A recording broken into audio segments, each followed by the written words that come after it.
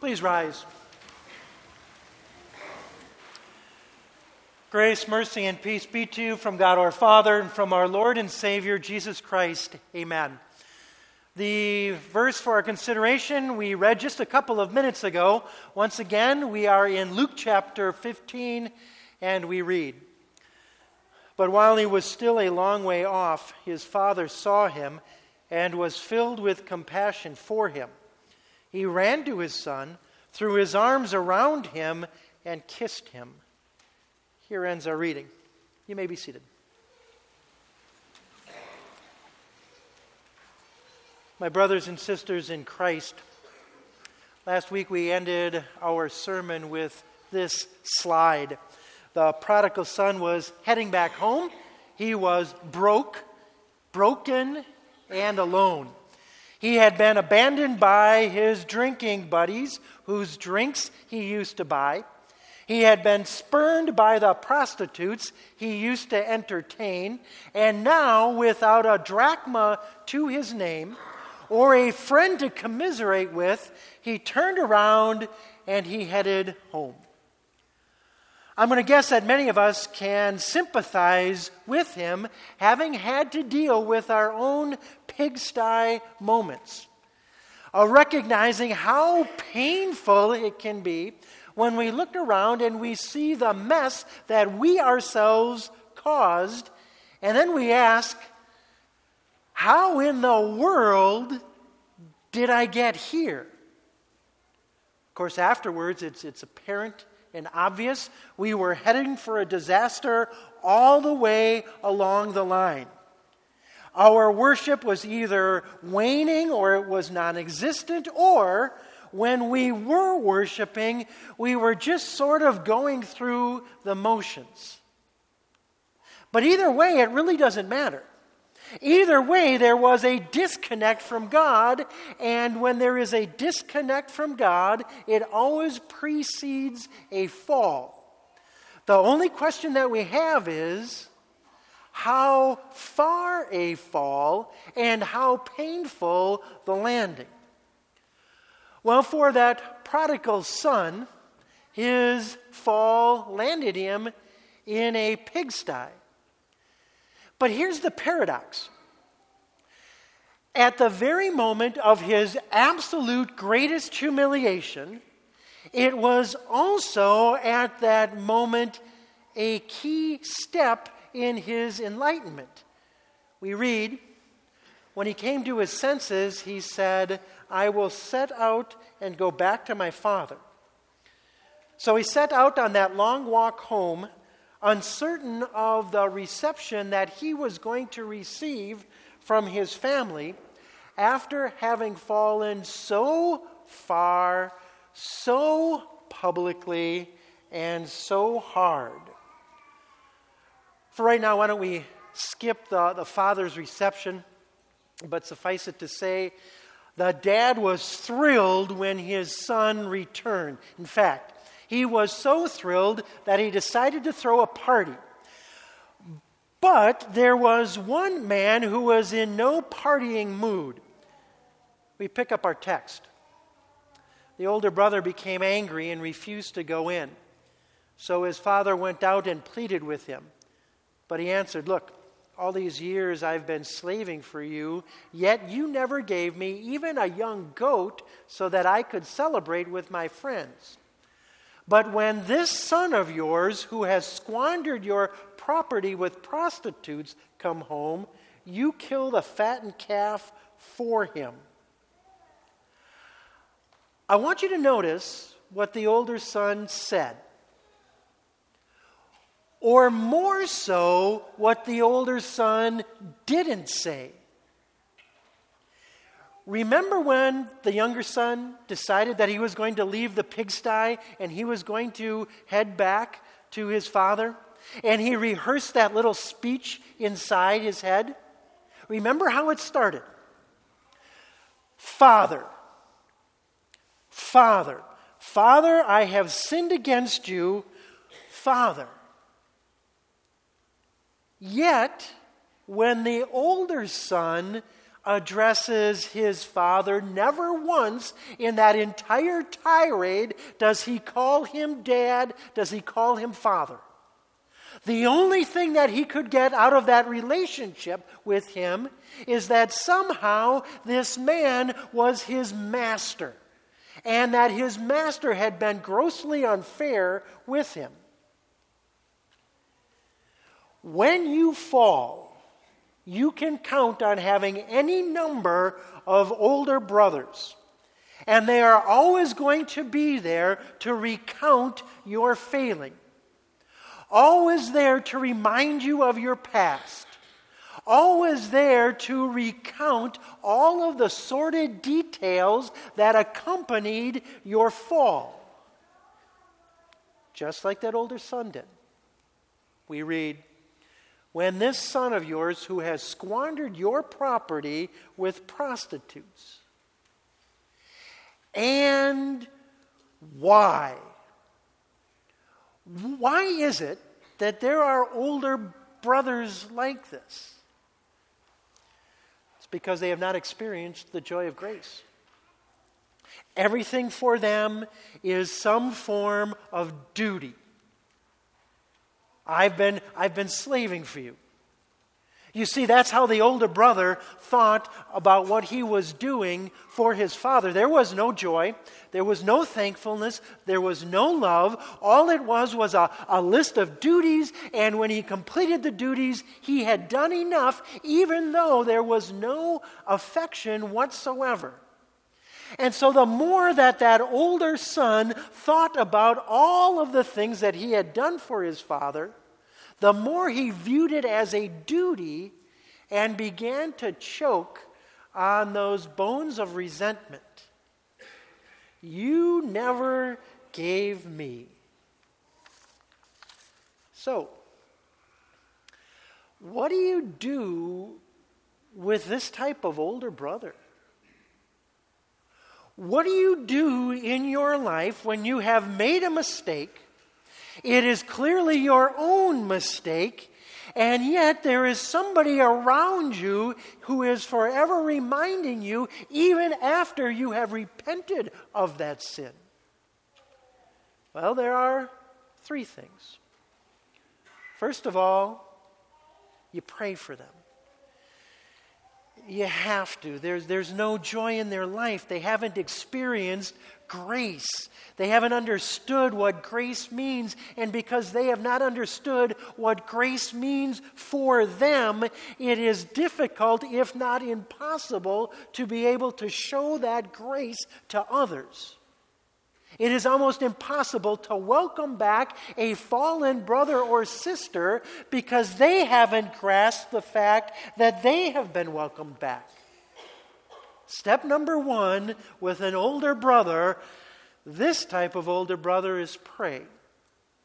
Number two, recognize the temporal consequence for sin. Now, one of the things that Scripture plainly teaches is that the guilt of our sin has been removed. That is very clear in the Old Testament. It is very clear in the New Testament. But one thing that is clear in both Testaments is that while God will take away the eternal consequence for our sin, very often there remains a temporal consequence for our sins. In other words, something that we have done have certain things that we have to live with. One of the results of a fall is that very often there are people who will be there to remind us of all of the details that led to our fall. But number three, this is most important, and that is to rejoice in the Father's reception. That father stood there waiting, watching, anticipating, looking for the return of his son. We said that younger son had a plan, and that plan involved reciting that mantra over and over again. Father, I will say, Father, I have sinned. The older son the father also had a plan. His plan involved waiting for his child to come should he ever return from the pigsty. And so day after day, he sat in that village and he looked down the path, and he looked down that path that he saw last his son walking away on, full of all kinds of hope, full of all kinds of arrogance. Now that father knows that when his son returns, if he should return, that he can count on being met with that clay jar full of burning corn and the curses well earned of the villagers. He knew his son would be an outcast. But he also knew that his son would not be an outcast for him. You see, the father also had a plan. But while he was still a long way off, his father saw him and was filled with compassion for him. He ran to his son, threw his arms around him, and kissed him. Before his son could utter one syllable of that well-rehearsed apology, his dad interrupted him with hugs and kisses. There was going to be time for words later on. But at that moment, what that son needed more than anything was the father's physical proof of his acceptance. And after the tears were over, and after the hugs were over, then that father spoke. But there was nothing that he spoke more significant than what was recorded in verse 24. For this son of mine was dead and is alive again. He was lost and is found. Do you notice what he called that recent resident of the pigsty? He called him son. Even more than that, he claimed that son as his own, this son of mine. Can you imagine that? What that son was so unsure of when he was sitting in the pigsty, what that son was so unsure of as he took all of those steps back to his father. Father, I will say, Father, I have repented. And then never was going to ask his father to accept him as a son. He said, my father is a fair man. Maybe he will accept me as one of his hired workers. What the son was unsure of, that father never doubted. He loved his son. He loved him freely. He loved him recklessly. He loved him extravagantly.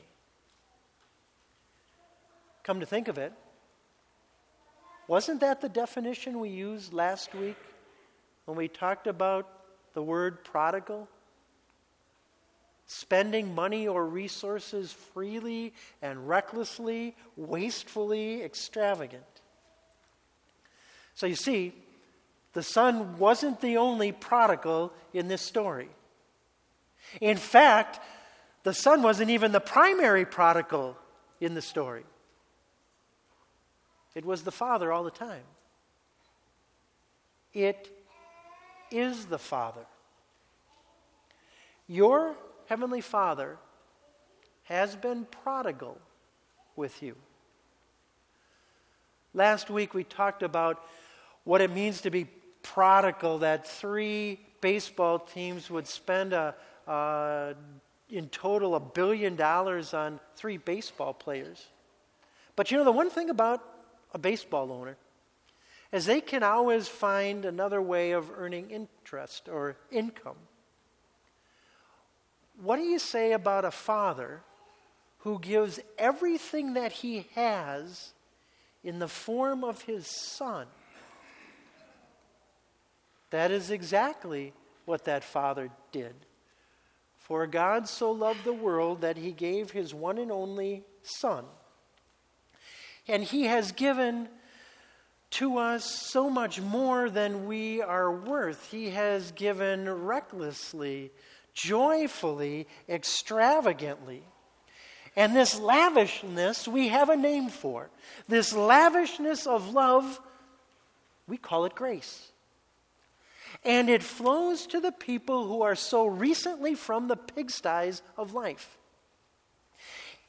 Even more than that lavishness, we call it grace, flows to the people who are right now in the middle of the pigsties of life. And it comes in the form of being joyfully welcomed back into the presence of the Father. It comes when God welcomes us and forgives us, even though you and I have taken that grace which has saved us for granted. And it comes with being welcomed and being told that the Father has never, ever once given up on you, even when you have been in danger of giving up on yourself. What comfort, what power comes from being loved by a prodigal God. May we pray. Dear Father in heaven, help all of us who have come from the pigsties of life.